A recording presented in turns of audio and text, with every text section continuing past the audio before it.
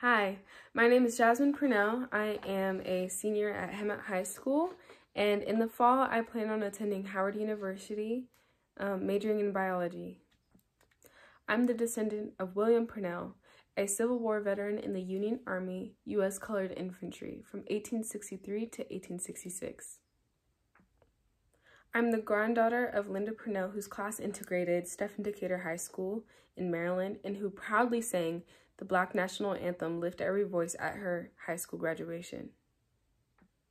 My family represents strength and determination, qualities that I held on to during high school.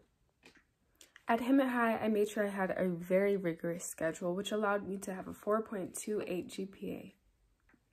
I was able to participate in ASB, lacrosse, and volleyball, also being a part of Breakfast Club, which is a club where me and my peers get together and create meals for struggling families.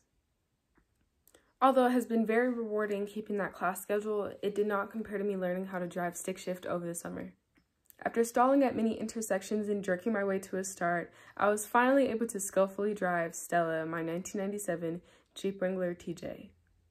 Now, to attend Howard University, I have diligently been working towards minimizing my student loans by applying for scholarships and working part-time. The total cost of Howard University is approximately $55,000 every year. This scholarship would bring me closer to obtaining my bachelor's degree with minimal debt, especially since I plan on attending medical school after. My older sister Maya is attending San Diego State University with student loans, while my father is attending Mount San Jacinto Community College part-time, working towards his bachelor's degree. The additional cost of attending Howard University would put a strain on my family's finances. Thank you.